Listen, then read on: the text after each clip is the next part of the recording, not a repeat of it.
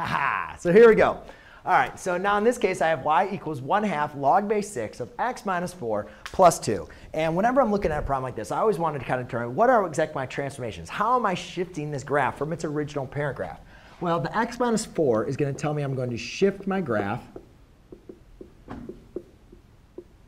4 units to the right. And then the plus 2 is going to tell me to shift my graph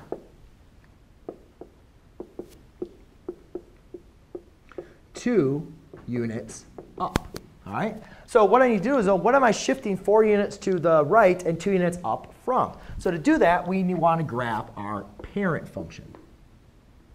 All right? And we also, then here's going to be our final graph. So our parent function, again, we're just going to take this without the transformations, would be y equals 1/2 log base 6 of x. Now, you can do it without the 1/2. And then just take those points and multiply them by your x values by 1/2 if you want to. But I like to leave this in here because when I rewrite this in exponential form, what I like to do is divide by 1/2.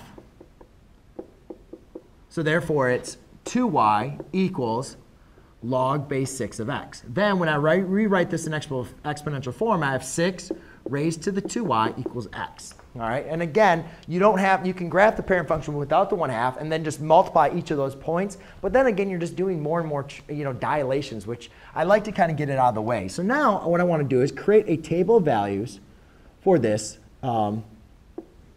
graph. So I'll have my x and my y's. And a lot of times, again, what I like to do when I'm choosing my x values is I want to choose when is x going to equal 1 and when is x going to equal the base of 6. So x equals 1, obviously, when 6 is raised to a power of 0. 6 is going to be raised to a power of 0 when y equals 0. Then I need to look at, well, when is x going to equal 6? That means this is going to be raised to a power of 1.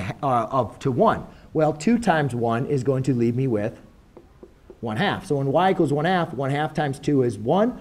6 raised to the first power is just going to equal 6. So now I have these 2 coordinate points that I'm going to want to graph. 1, 0.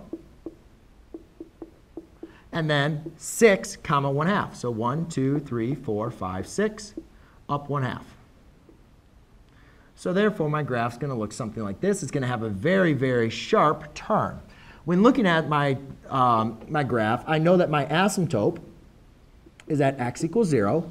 My domain is from 0 to infinity. And my range is from -infinity to infinity. All right? And that's just the basis of understanding what the parent graph is going to be looking like. But just notice on this graph it has a very, very sharp turn. But the main important thing what I want to do is take these points. And what I'm going to do now is transfer these 4 units to the right. So instead of dealing with the point 1, 0, I'm now going to deal with the point 5, 0. 1, 2, 3, 4, 5. And instead of dealing with the point 6, 1/2, I'm now going to deal with a point 10, 1/2. So 5, 6, 7, 8, 9, 10. But now, instead, I'm not going to be shifting them now, or 6, 1/2. But now what's going to happen is I'm going to shift this graph also 2 units up. So let's say here's 1, here's 2. So therefore, and there would be 3. So up 2 would be now instead of at 0, now it's up to 2. And it started at 1/2, it's now going to be at 2.5. All right, now the next thing what I always like to do is draw the asymptote first. My asymptote was originally at x equals 0. That asymptote has now been moved to x equals 4. 1, 2, 3, 4. Because the graph was shifted 4 units to the right. All right, so now I can graph this. And you can see it has this very, very sharp turn. And my 2 points, again, are 5, 2. And now 10, 2.5.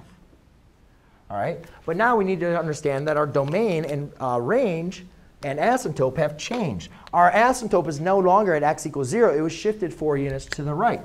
So when I say my asymptote, now I can say x equals 4.